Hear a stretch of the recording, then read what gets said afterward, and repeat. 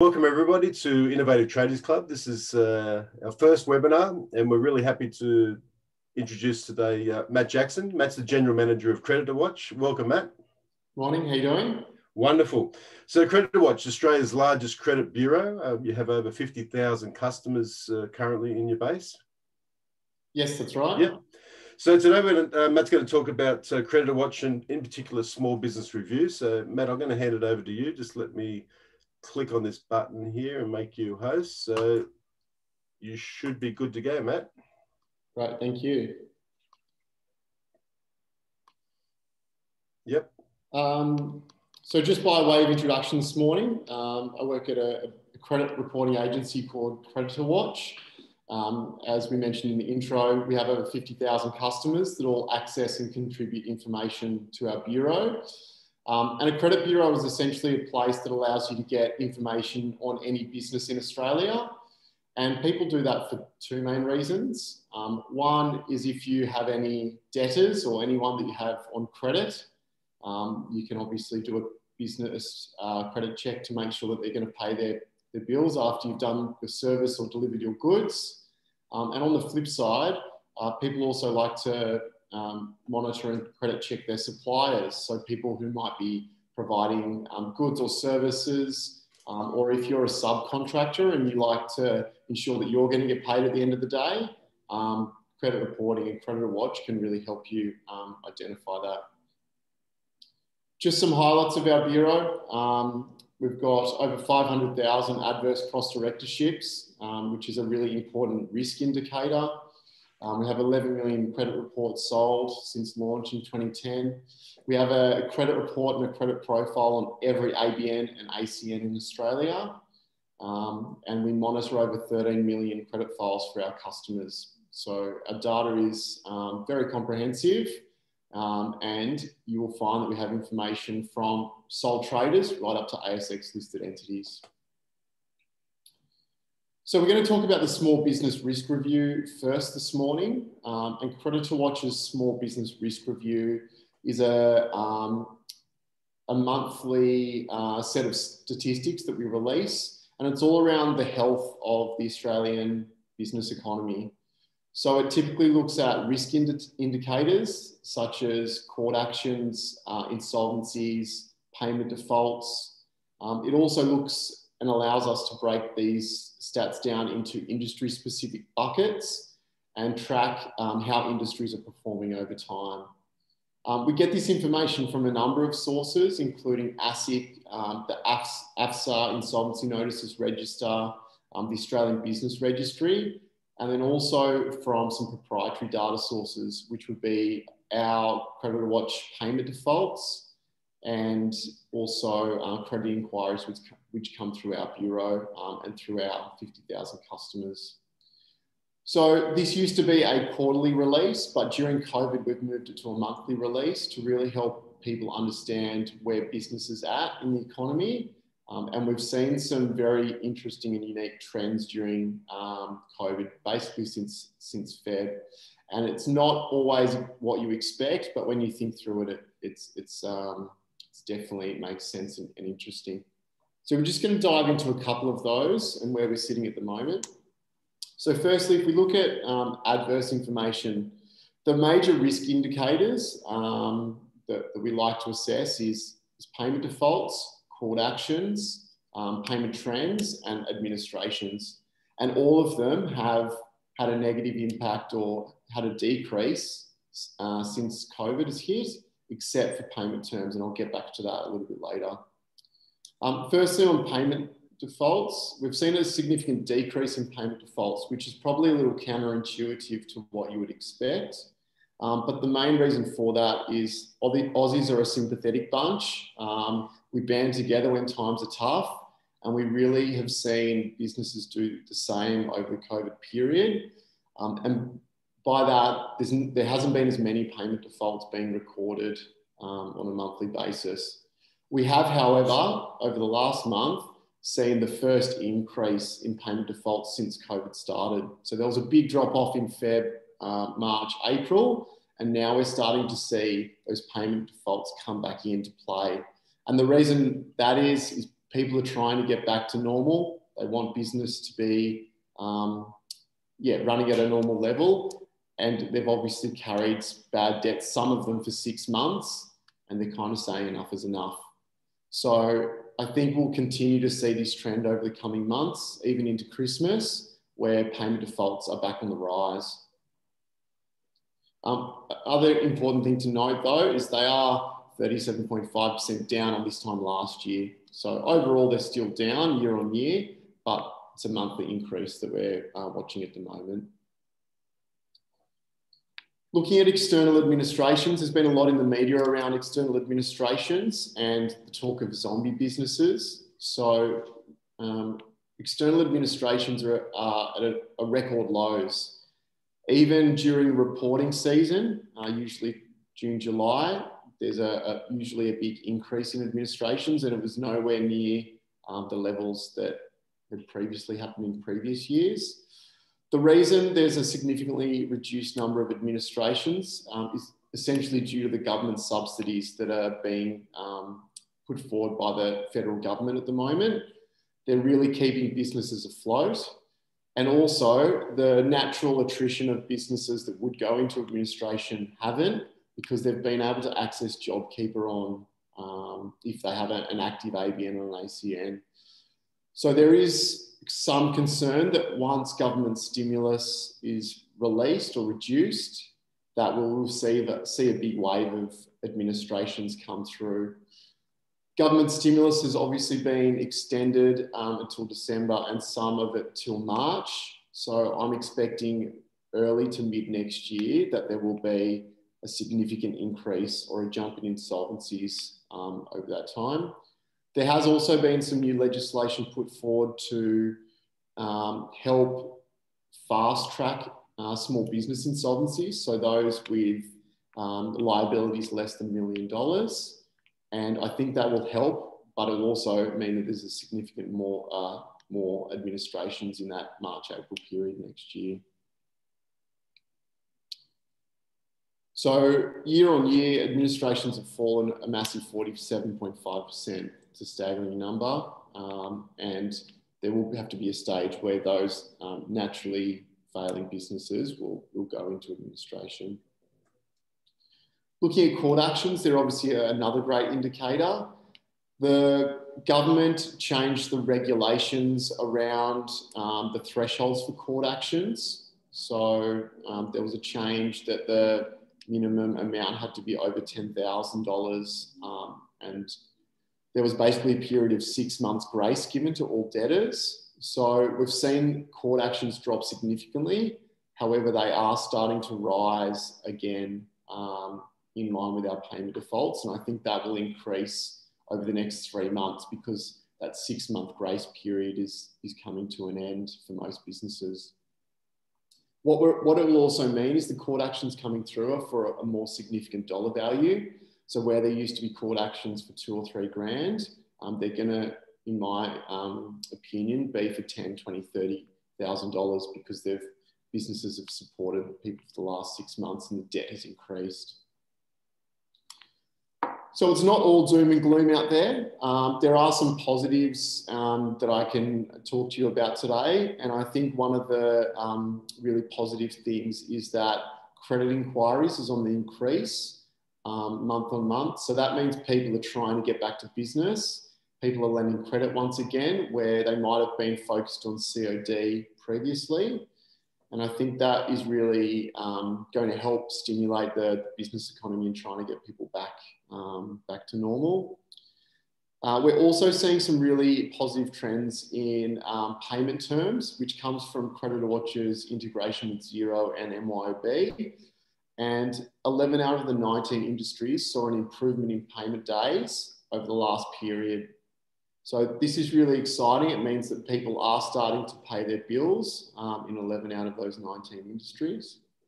Some of the best performing industries: mining, media and telecommunications, and agriculture, forestry and fishing. So some core services there. Mining has predominantly remained unaffected during this time. Media and telecommunications, obviously there's a lot of buzz around all of People are looking to try and get more informed during this time. And with agriculture, forestry and fishing, we like to bunch them with essential services. So people need food, they need toilet paper, as we've seen during the pandemic, and that's obviously positively affecting these industries. Looking at the most impacted industries, transport, post and warehousing, that is a segment that you would first think that would be thriving. So, for example, AusPost would be a big winner out of the pandemic, people getting things delivered to home. However, with the shutdown of a number of businesses, there's less goods going from business to business, which has really hurt the industry. And also this industry is made up of a lot of subcontractors. So you might have a courier company, but each driver runs their own patch as a subcontractor, and payment terms are starting to deteriorate as a result of that. Administrative and support services has had a decrease.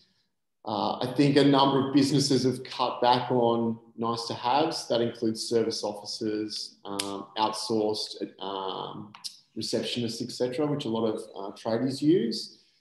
And then financial insurance services. So people are seeking less advice and trying to do some things themselves. One thing I will note in that industry though, however, is we've seen an increase in the number of new business registrations. So a lot of people have been either let off their job or decided to use this time to start something new. They might have also had a previous professional career and decided to get back into a trade, which is something that they did earlier, or it's what they decided they want to do during this time to support their families. So I think that the financial insurance services industries will definitely bounce back.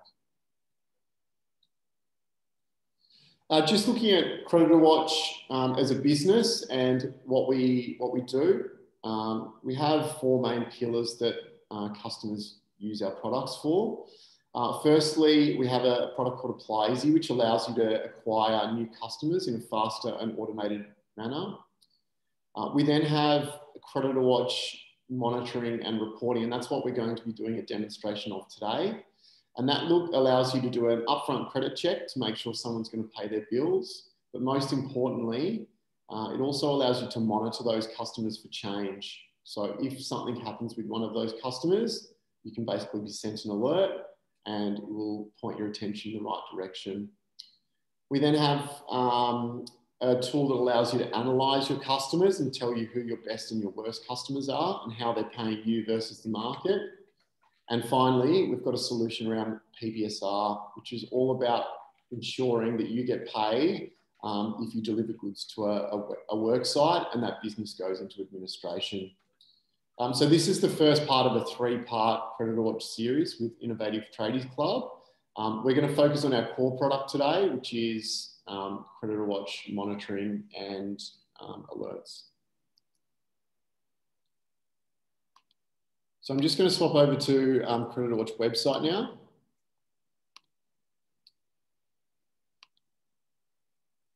And CreditorWatch is a really easy to use service on a flat monthly subscription that allows you to credit check all of your new customers and also monitor any of your existing customers or any works that you might be having on or projects you're working with. And it does, as I said, two main things. The first thing is it allows you to monitor your customers. And the way that we do that is we grab all the ABNs that you might be dealing with, whether it's 2, 5, 50, 100 or 10,000. This system is scalable to allow you to do that. And we put them in something called a customer list. So that would be all the ABNs that you're essentially looking after. On a daily basis, you will receive an alert if there's any change with one of your customers. So these are important changes you really need to take notice of.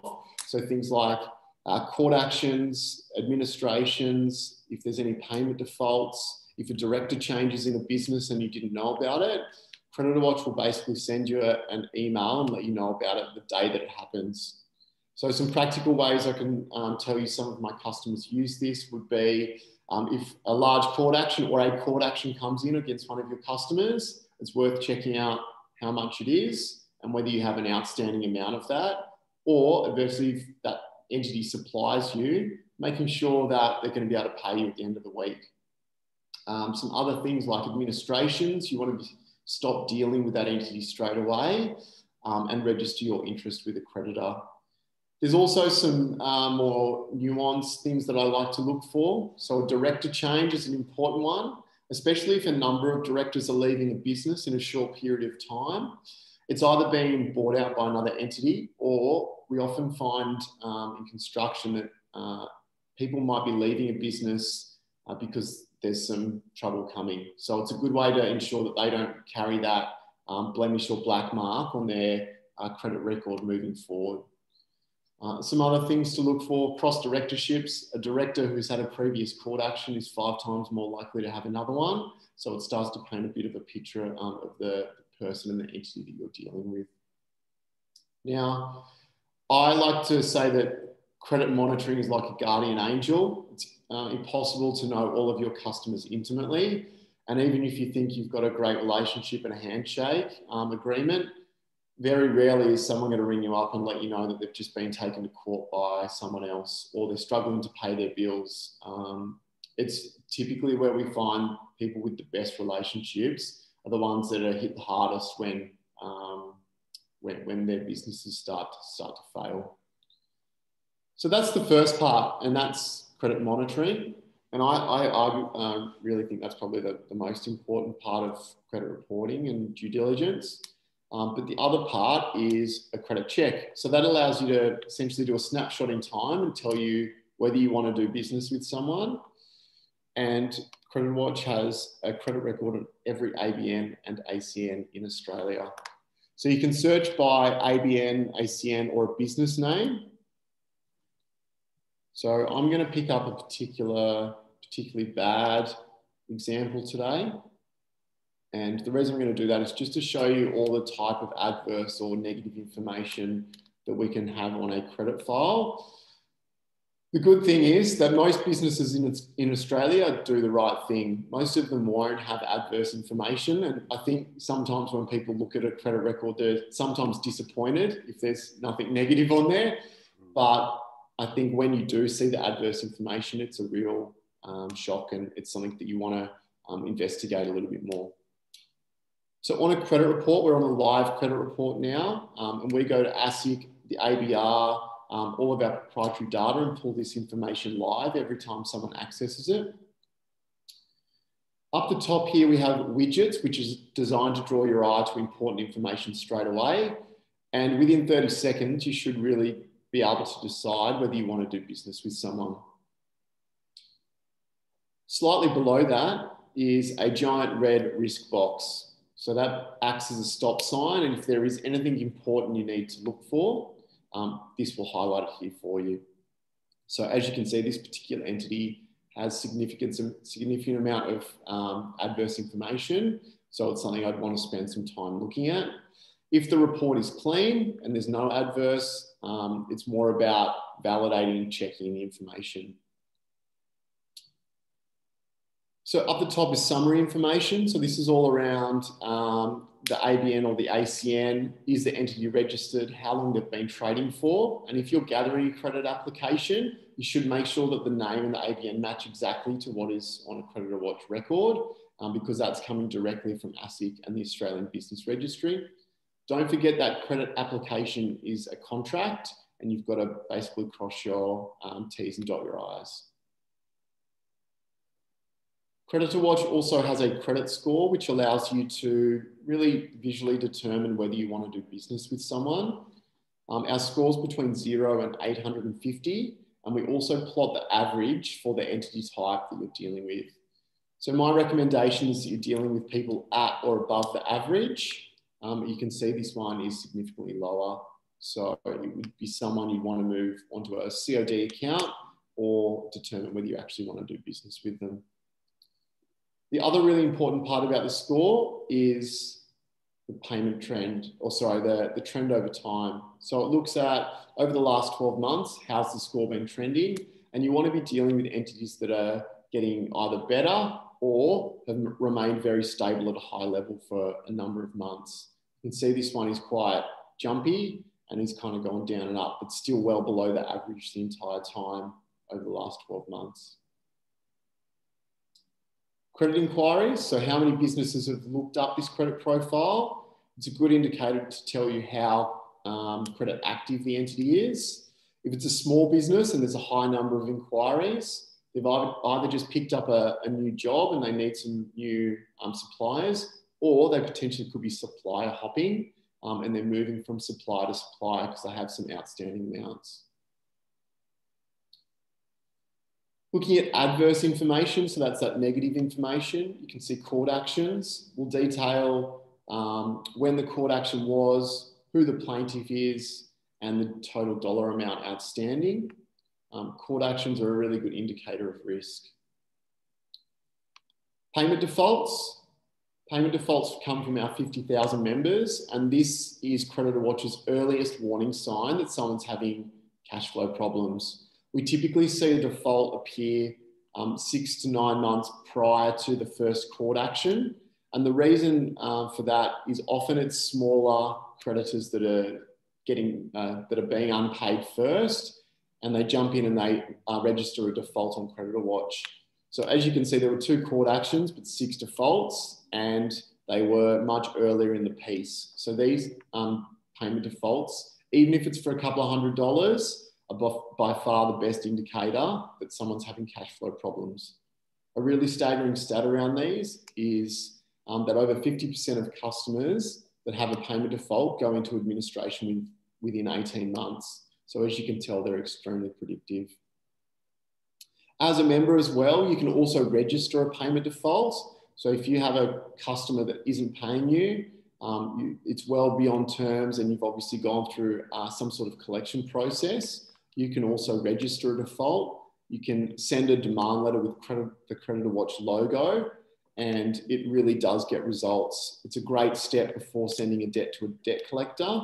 We obviously don't take a percentage of the debt if successfully paid off our demand and default. So it's a really good cost-effective way to chase up bad debts. It's amazing how just a third-party logo has an impact on people's really desire to pay a bill. We find that when CreditorWatch logo is on an invoice, it magically finds its way to the top of the pile pretty quickly. Insolvency notices. So if a business goes into administration, you can see the full details of that. It's really important if you get an insolvency notice and you have monies outstanding to get in contact with the administrator. And don't wait 2 or 3 weeks for that letter to arrive in the mail. With CreditorWatch, you're alerted to that the day that it actually goes into administration. Mercantile inquiries come from over 200 debt collectors that use CreditorWatch. And for you, it's an early warning sign that a debt collector is about to sue this entity.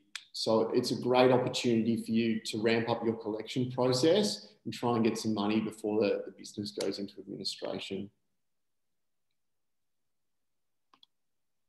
A really good indicator of whether you want to be doing business with someone is looking at the directors. So is the director an upstanding director, or if they had some blips along the way that you might want to be aware of? So you can see this particular director gives their date of birth and their residential address, but most importantly is the cross-directorship information. So these are entities that the director is on the office holding on. So you can see this particular director has 40 businesses.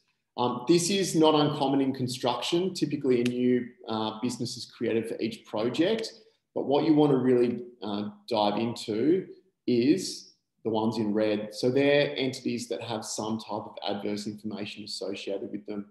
So you can see that one has a payment default, multiple have gone through the insolvency administration process. So it might be something you want to kind of look into a little bit further. If you want to click through, all you do is click the link and it will take you to that business's credit report as well, and you can kind of dig a little bit deeper.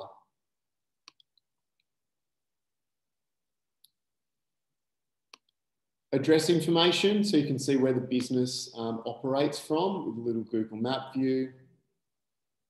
Another important thing to look at is the shareholders, especially if there's multiple shareholders and one of the shareholders is a company, you can actually chase it up the tree and find where your ultimate risk lies. So anyone with over a 25% shareholding can be what we call a UBO, or an ultimate beneficial owner. And that's kind of the entity that you really want to be monitoring as well, because if something happens in one of the group of companies, it can often have a trickle-on effect to the business you might be dealing with. So my recommendation, especially if you're in construction, is monitor the group of companies, not just the entity that you're particularly dealing with or contracted to. And finally, on a credit report, you can see the business names that are associated with an entity. So as you can see, it's extremely comprehensive, the information that you can look at on an entity. It's extremely predictive, especially around the adverse information and CreditorWatch's payment information. And it really gives you a good indication of whether you want to be doing business with someone. The other thing I'll just show you really quickly today is CreditorWatch's debt collection tools. Now, although CreditorWatch isn't a debt collector, we do have the ability to help you collect outstanding amounts. And the way that we do that is by providing you some templates, some really easy to use templates that you can use in your collection process. That goes from first invoice, 30, 60, 90-day reminders, a final notice, and a letter of demand. And the great thing about them is all you have to do is enter the dollar values associated with it and the customer number, and we generate those letters for you. You can then print it off, send it via email or post, and it has CreditorWatch's logo on it. My personal favorite is the letter of demand. And the important thing about that is it tells you the impact of being defaulted. So it essentially gives the debtor 7 days to pay. If that doesn't occur, it says that a default will be registered on their credit profile, and it explains the impact of that. Obviously, a lot of small businesses don't really know what a payment default is, so it's important to let them know that it has serious consequences for a non-payment of your invoice. And as I said before, it gets you to the top of the pile pretty quickly. Hey, Matt, that is outstanding. I'm not sure, is there more that you needed to show this morning? No, that was it for this morning. Look, that is fantastic, and I've taken quite a few notes in that time. I think we're a little bit just over half an hour, and for any tradies in business or tradies thinking of moving into business, I think that could well be the most important 30 minutes that they could really invest in to really understand risk. I know tradies are very good at identifying technical risk, because typically that's what they do. They're very good tradies and they know what they're doing and how they do it, and are able to evaluate that risk. But I think what you've demonstrated this morning in that business part of business, this is probably sometimes the blind spot in all the excitement of growth, or maybe taking opportunities, or maybe getting a cold call for someone that says, look, we want you to come and do some work for us. Maybe that could also be an alarm bell. Well, why isn't someone else doing it? And I think what you've shared here this morning would really help them to make good decisions in a business sense of whether the excitement of trying to get that top line revenue will end up in a hell of a lot of pain at the back end, because they just don't get paid for or get the rewards for what they do. You talked about monthly release. So obviously COVID and I suppose the potential risk in this sort of really unusual time so you're able to share that data rather than quarterly, monthly. So I think that particularly as we move out of COVID is probably still going to be relevant to a lot of tradies. And you sort of said about trying to get back to normal. So obviously people have been covering a lot of those debts, maybe, or have been a little bit more patient in those payments. Excuse me. But as time, I suppose, changes, they're under a lot of pressure because they have been carrying the debt, and that could create some action. Naturally failing businesses, and that was really interesting. And again, I don't think a lot of tradies would know that. I mean, I think if there is a naturally failing business, people aren't necessarily going to go out and let people know about it. They're just going to sort of slide into whatever that ends up. So for tradies out there to take that on board, to understand that that's exactly the data you're sharing helps them to get in front of the game there, to make better decisions proactively rather than the consequences of sort of living in hope, if you like, that maybe it'll be all right. Because I think you shared too, 50%, if this is right, 50% of companies that have defaulted, had a payment default, will go into liquidation within 18 months. That's scary, isn't it? That, I mean, you wouldn't know the consequences of that one action. You think, well, just a blip, but in many cases, the stats will tell us that that's the start of the end. Yep, that's right. It's essentially a flip of a coin whether that business will be there in 18 months. So, it's a staggering stat. I think the widgets, one of the earlier dashboards that you showed us in that sort of 30-second view, I think for tradies, that's just that one view will make a massive difference in their decision making around credit and risk, and also the positive. I mean, if they see a lot of green stuff there, well, obviously they know that it's worth continuing and pursuing. And what I did like that the CreditorWatch logo, if you like, and I think I'm not sure if you use the words, but it does pack a punch. The fact that it's seen there, it might take you from the bottom of that payment pile to the top. So from an investment point of view, I mean, that's really no brainer, isn't it, for tradies that are particular operating environment where this insight is going to be sort of day-to-day of value to them. Yeah. All right, mate. Well, thank you. We really appreciate your time this morning. I know we've got a couple of other sessions with tradies. So what we will do, for those that missed it this morning, we'll put this on the website so they'll be able to get access to it. And maybe if we can get, Ash and I can get, maybe we have a podcast as well, Tradie Avant-Garde.